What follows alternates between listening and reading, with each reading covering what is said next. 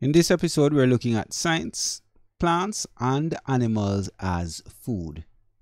In this lesson, you will carry out a task that requires you to identify some plants and animals that are grown to provide food for humans and cite evidence for the need to grow plants and animals for food. Now, source 1.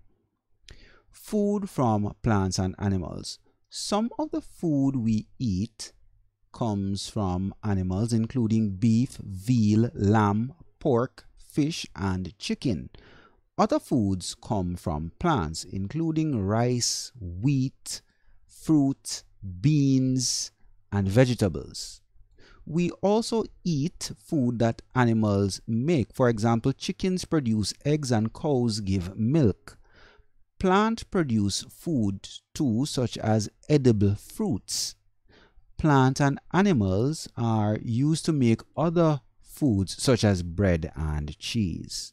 So we use wheat to make flour, which we are going to then use to make bread, and the milk can be processed into cheese. Okay, so many processed foods use a combination of foods from animals and plant sources. Biscuits are made from flour, that's food from a plant, while also containing butter and milk, food source from an animal. So how do we get food from animals?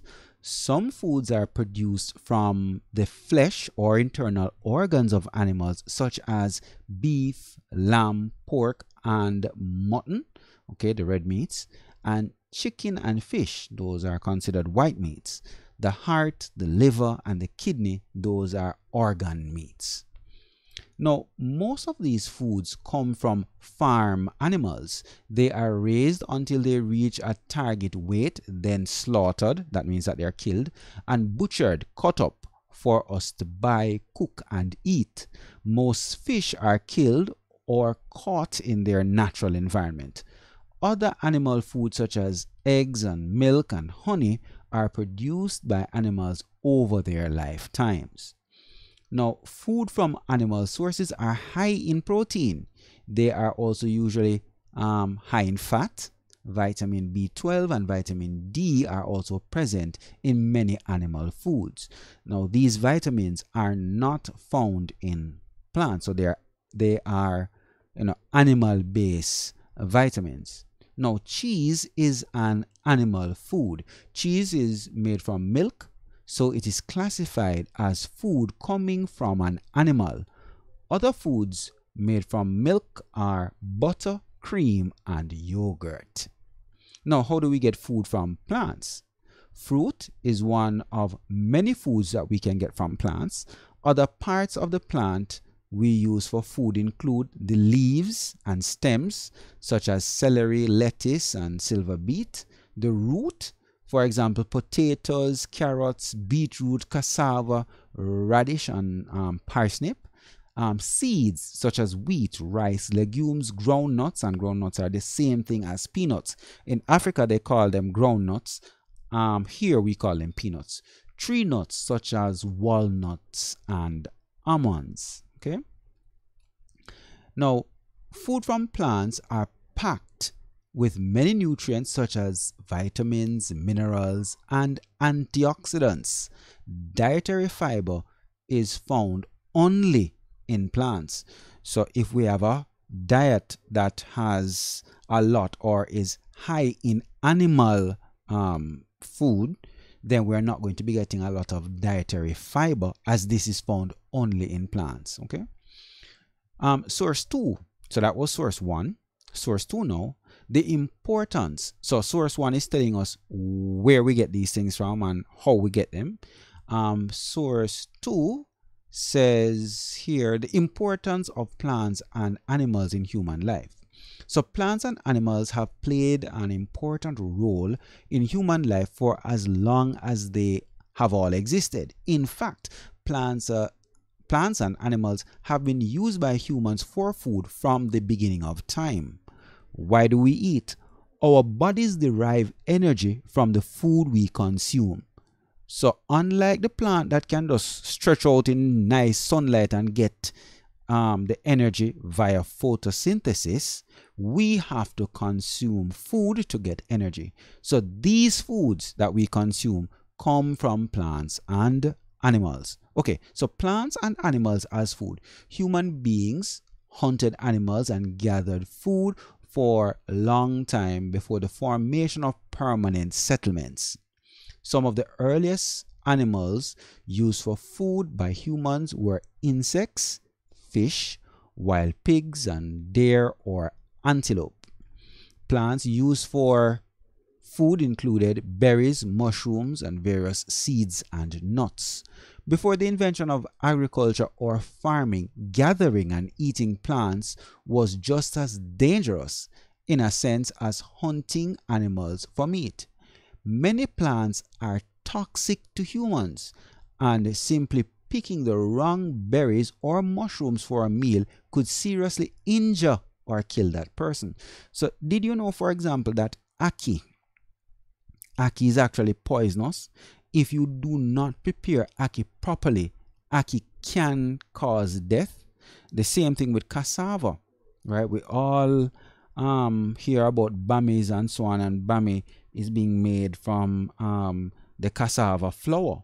But if the cassava is not prepared properly, that could also be very toxic. All right. So there are actual plants out there that are very harmful if not used or prepared properly. Okay. All right. So let's go on. As mankind progressed and agriculture increased, plants like wheat and rice began to make up the backbone of the human diet. Okay? A person's location dictated what sort of fruits, vegetables, and grains one was able to grow. So if we're in the tropical zone, we're going to be having tropical fruits and plants and so on. But if we're in the temperate zone, we would have temperate fruits and so on. For example, the Otaheite apple is a tropical fruit, an apple, but we have the temperate apple, as in the American apple, right? So we have the gold ones, the green looking ones, and so on. Both apples, but based on where they are going to be different, all right? So where you are kind of determines what type of food is available to you, okay? Now, as humans began to travel the seas and explore new continents, different cultures borrowed agricultural techniques from one another and brought back plants and seeds. New plant hybrids began to develop, yielding larger and more reliable crops. So for example, here in Jamaica, the mango is not native to Jamaica, it's native to India, but it was transported on ships from that region, from Asia to the Caribbean. Okay, so humans also domesticated a variety of animals for use as foods. For example, pigs, cattle, goats, and sheep were raised by people and diminished and eventually eliminated the need for constant hunting. So instead of going out there every day trying to, hunt these animals, people found out that they could, domesticate them and then raise them as needed. So today, these same animals are used for meat, milk, and cheese. Now, what are you going to do? You are going to use the sources to complete the following activities. Here are the activities. 1.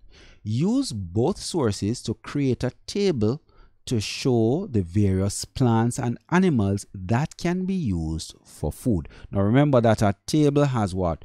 Rows, and it has columns. Now columns are vertical and rows are what? Horizontal. Okay, so columns go up and down and rows go left and right.